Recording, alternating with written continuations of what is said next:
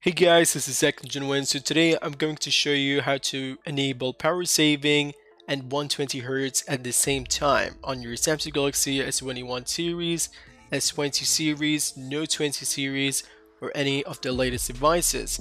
Anyways, just follow along. So the first step is I'm just going to enable the refresh rate so that you can see the actual refresh rate that is currently running.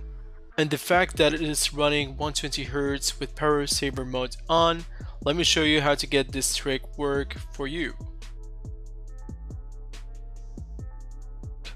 So the first step is to go to the settings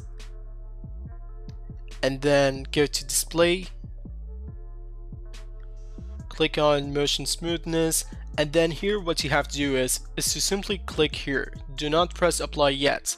So from here, just drag down your quick settings, then hold power saving mode and then press enable.